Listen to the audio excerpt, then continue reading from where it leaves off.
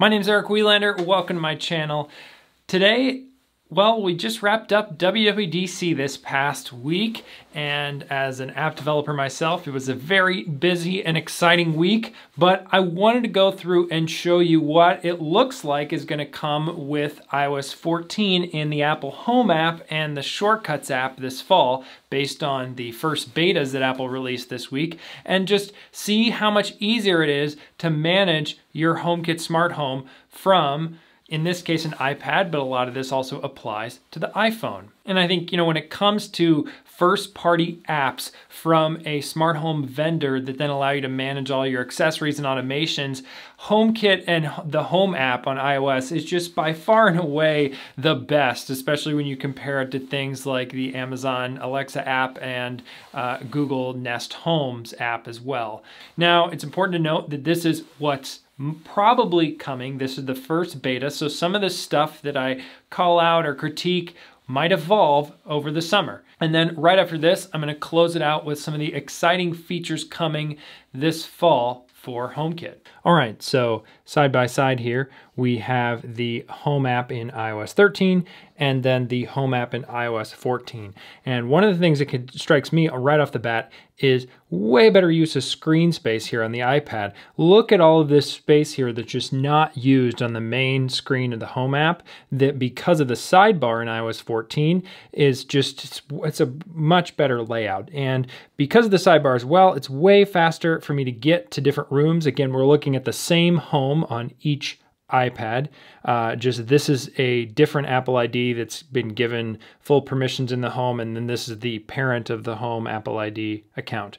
So then here I can just go to any of these different rooms and then fully control any of the accessories very quickly from the sidebar, whereas here I have to go to the Rooms tab at the bottom and then tap this long drop down, which is just extra taps and annoying.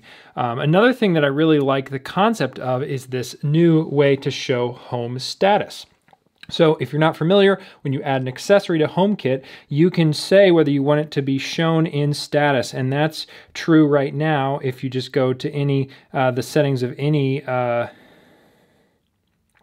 if you go to the settings of any accessory, you can choose include in status, and that will show you that accessory in the status of the home. And so in iOS 13, it's this like paragraph of text, which then you can tap and see a summary of the tiles. The iOS 14 way is sort of these compressed tiles that are like these little circles. Now, my one complaint is I don't have any idea when it just says outlet on what outlet it actually is. So hopefully they'll fix that in a future beta. This is only beta 1. So, this is not final stuff, but I really like that I can quickly go in here and turn off that outlet if I wanted the printer to be off. And then I can also, see that a fan is on. Again, I don't know where that fan is from there, but I can tap in here and see the details of this ceiling fan in the master bedroom. And I can turn it off if I want to, so I can just tap that and it will turn it off, which is great. And then I can just tap again and turn it back on. And it also shows me the status of motion sensor. So I have a motion sensor in the entryway of my home, and there's motion there right now. So it's showing that it's being triggered. I also have the security system status right here as well. So I can tap in here to the different security systems I happen to have on my HomeKit home and then change the status from there. So that's always nice to have that quick access now right here, which again is less taps and is faster to see this visual status, but it is, I don't have as clear idea what these lights are right now, or I might have in the old description. So I hope they can kind of tweak these icons to show what rooms they're in. So then going in here to automation, you have that tab again. It's the same tab that was over here on the side in iOS 13 is now over here in iOS 14.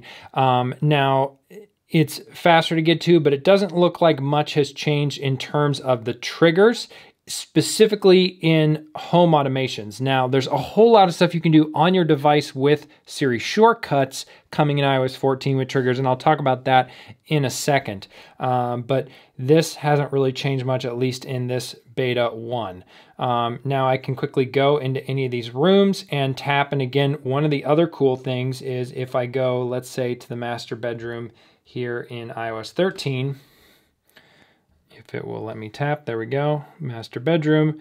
It's nice to see this status here, but at the same time, unless you have, they've added this status here in iOS 14, but unless you have like, hundreds of accessories in a room, I don't see why surfacing at the top really helps that much because you're already able to see a number of the tiles here. The other great improvement, speaking of the room view, is that you have the home icon accessible here. So in iOS 13, you could only go to that home icon if you were on this main home screen as opposed to any of the rooms. And here I can then quickly get to the room settings, which is this, the same as if I went into edit and then room settings here in iOS 13.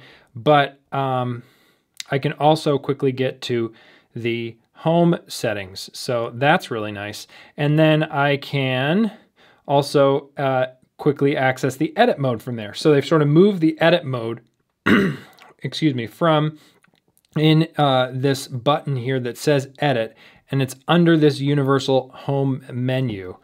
So, maybe a little less discoverable, but probably not too bad. And I think that editing, I don't know what the actual statistics on usage are, but I bet that's not used nearly as much. People kind of get their tiles arranged and they're done with it. Whereas accessing those settings can be something you might refer back to often. So again, this just came out this week. This is beta 1. I haven't had a ton of time to play with this, but I'm very excited about the new sidebar in the Home app, and I think that layout going across iPadOS, especially in the Home app, will make it a lot easier to get to your things. And I think the new status, well, it might not be completely clear right now what's going on with individual items.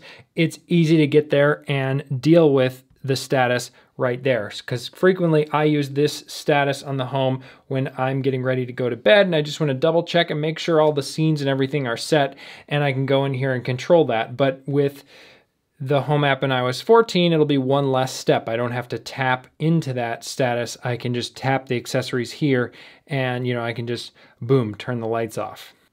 So going into shortcuts here, you can see that the sidebar is there, and that just adds a lot of quick access to things just like the Home app. So a similar style redesigned there, and they've also made the tiles a lot brighter in iOS 14, which I really like. But specifically what I want to focus on right now is if I go to add a new automation, so we're going to go and create a personal automation, which means it's a shortcuts-based automation that runs on that device.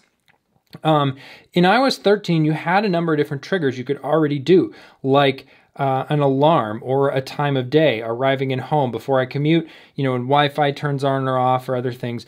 One of the challenges, though, is that if I went in here and say wanted to do a time of day, I couldn't, I had to confirm it when it actually ran. And in this case, if I go in here, I don't have to actually confirm this shortcut. So, I'm not going to go through and actually create the shortcut, but the beauty is you can run shortcuts at a time of day and you don't have to do anything for those to run.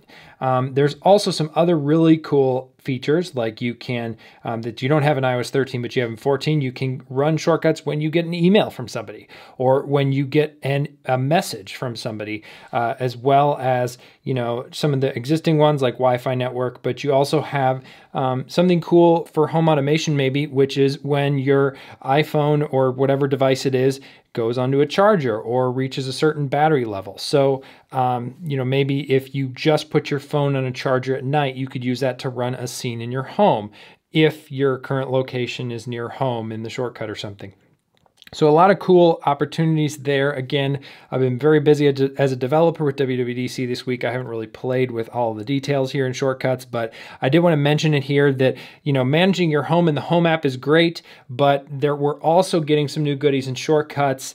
And while a lot of them are focused on personal automations, I think that they're going to make a lot of just triggering and controlling your smart home from your iOS devices, it's just going to be that much easier and that much more flexible with some of these. And you might not have to be tapping as many NFC stickers around your home just to get what you want to happen. So beyond just the app for iPhone and iPad, there's also enhanced integration coming to the Apple TV, where you'll be able to see your HomeKit cameras on the Apple TV, and you'll be able to, if someone rings a doorbell that's HomeKit enabled, that will like post a video notification on the TV while you're watching something. I mean, I don't know how often I'm gonna be watching Apple TV while someone also comes to my door, but it really is a cool magic trick, and I like that Apple's doing things like that just to bring all of their home ecosystem closer together. They're also bringing me something that I've requested. I mean, of course, it's just because they're watching this channel and doing everything that I say, that last year when I reviewed the LifeX day and dusk bulbs, I was upset about the lack of dynamic lighting in HomeKit. And it's really nice to see that coming, where you're basically gonna have night shift for lights. It doesn't seem to be in this first beta, or maybe I'd have to also upgrade like my HomePod HomeKit hub. I don't know, but they mentioned it in the keynote, and so I'm excited to see what happens there. Basically, they'll take smart bulbs that can change color, and they'll dynamically shift the color so you get a more yellow light later in the evening as an optional setting for those lights. I really hope they also apply this to light dimmers, so that if you've installed a dimmer switch, it will, like, almost like back in the day with the iPod, you could put a limit on the volume, and you can still do that on your iPhone. Like, if they would sort of, after a certain hour, you could put like a limit on all the dimmers, so like all the dimmers in your house can only get up to like 80% whenever you turn them on.